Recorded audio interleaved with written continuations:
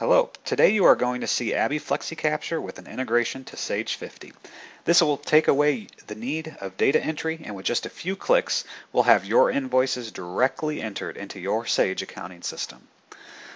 So what I'm going to show you are these three invoices. Now I'm going to open them up very quickly just so you can see the generic layout of them. Now invoices are very generic. There is no standard with invoices, and therefore every vendor is at the luxury of creating their own design, which can make invoice processing very difficult.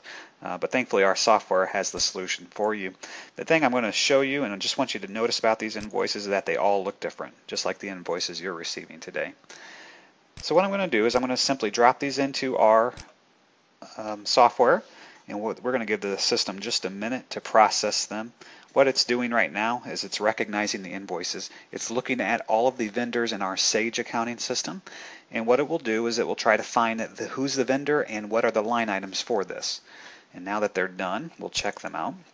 We'll go one by one here. We notice here that this is an invoice versus a credit note or a credit memo, for example.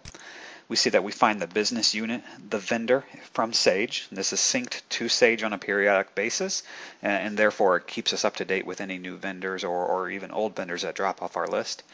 We're able to find our invoice data, such as invoice numbers, dates, remit tos if requested. We have our totals here, and of course our currency, which can be very important when we're talking about international standards. And most importantly, we have our line items. So we're able to determine not only descriptions, but quantities, unit prices, net prices, taxes if requested, those kind of things. And we see here that this was all done without me needing to train the system. So if you're familiar with OCR software at all, in the past it was all about templates, but today it has nothing to do with templates.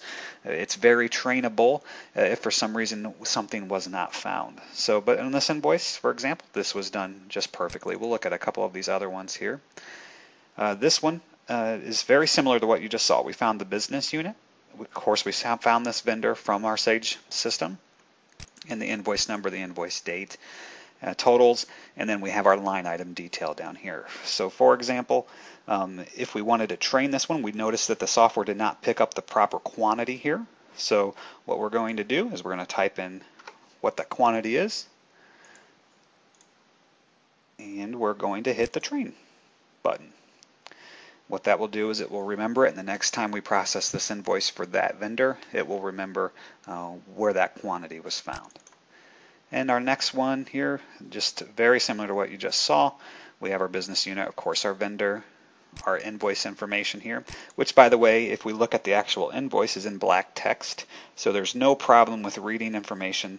That is what we consider inverted, meaning black versus white. And here there's just no problem figuring out the invoice number and invoice date. We have our amounts, and we have our descriptions as well with our line item details. So all of these invoices are now completed and verified, which is this process of just making sure that the software captured all of these details. And what we can do now is highlight them all and export them. When we export them, they will go directly into Sage. We see Sage opening now, and they're going to be imported into Sage, and we'll have bills that are directly related to those invoices that we just processed.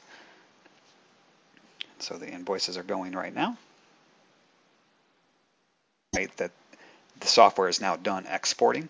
What we can do here now is show you those bills that are ready and processed in your system, in your Sage system. If we just view all of our purchases here, you remember there were 3 invoices that we processed, and thankfully we have 3 invoices right in our Sage 50 system. Of course, with all of the line item details also that we captured off of those invoices. So we also captured things like your invoice number, your invoice total, your invoice dates.